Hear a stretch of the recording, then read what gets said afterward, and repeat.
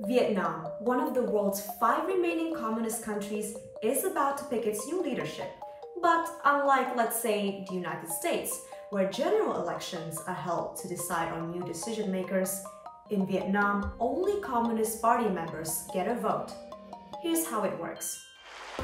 Every 5 years, nearly 1,600 party delegates gather in the capital Hanoi to select new leaders and set the country's policy directions for the next 5 years. The National Party Congress usually goes on for about a week.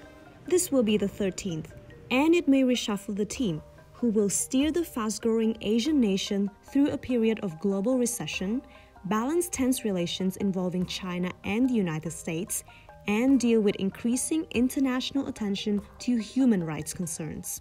Now let's take a look at the leadership structure.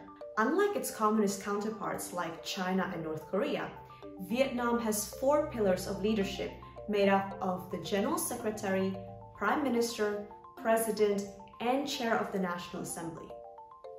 At the National Party Congress, delegates will first elect a 200-person Central Committee. The committee will then vote for the Politburo members, who will in turn nominate the country's 4 highest leaders. The voting process is highly secretive and opaque.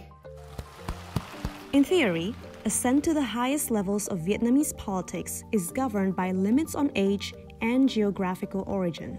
For example, there has never been a general secretary who did not come from the northern half of the country. Another rule is that Politburo members over the age of 65 should retire. But there are often exceptions, and sometimes surprises. Incumbent 76-year-old General Secretary Nguyễn Phú Trọng has been one of the most powerful men in Vietnam for decades. Observers expect him to continue as party chief, but also predict Prime Minister Nguyễn Xuân Phúc could be looking to rise up the ranks. What about policy issues? Most analysts expect continuity. Having benefited from the US-China trade dispute, Vietnam is steadily growing into one of the world's most important tech manufacturing and textile-making hubs. The country's GDP growth averaged 6% over the past 5 years and still expanded 2.9% in 2020. On the foreign policy front, maintaining a balance between China and the United States will be key. Even though Vietnam's relations with the US have been warm in recent years, there have been trade tensions as of late.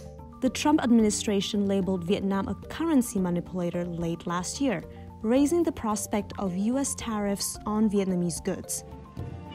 Vietnam's leadership will also be acutely aware of China's continued importance to their nation's security and economic well-being. But they may have to deal with Beijing's increasingly aggressive claims to vast, potentially energy-rich swaths of the South China Sea, part of which overlaps with Vietnam's exclusive economic zone.